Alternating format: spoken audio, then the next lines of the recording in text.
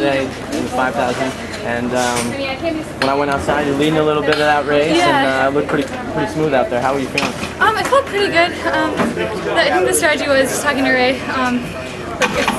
If it went out really slow, there's some really fast girls in there, and I can't. I'm not probably at that speed yet where I can take with them at a slow pace. So I guess my strength is going at a faster pace and trying to stay with them and get with them there. So it was a good race. It's really hot out there, and there's some great girls. So I'm really happy with it. Yeah, I wanted to ask you about the heat. You guys, unfortunately, were the only long distance race that had to run midday. Was that a worry at all? I mean, not really, because we're all in the same boat here. We were warming up really well because it's hot, but we're all running in it, so it's not. I didn't really look at it as I guess because we all have to do it. Did you notice any of the groans from the crowd when the pace really slowed to a standstill almost in that first or second lap? I don't think I did, just because when you're in a race, you kind of zone out a bit.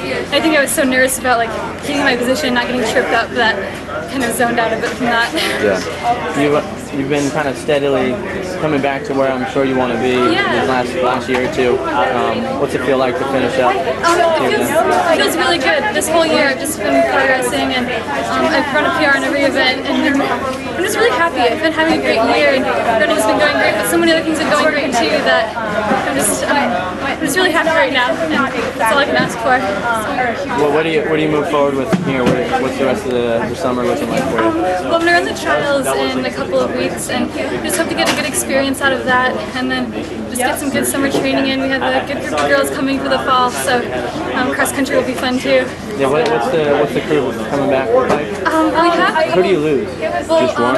We're losing Mary Kate and Hannah and Charlotte, but we've got a good group of freshmen coming in, and all the other returning girls are staying healthy and getting strong, so it's just really exciting, and it's a fun season for us, so I'm looking forward to it a lot. Well, nice job out there. Congrats on the finish, and we'll see you in Eugene. Thank you. Your Achilles gets better. The trials go really well. I guess you can forget the long summer training and take that trip to London, I guess. Maybe, yeah. No, I don't know. Right now I'm planning on going to Ireland over the summer, so that's what I'm doing. But real quick transition to school, and I'm sure that was tough and difficult and emotional. I'm sure, but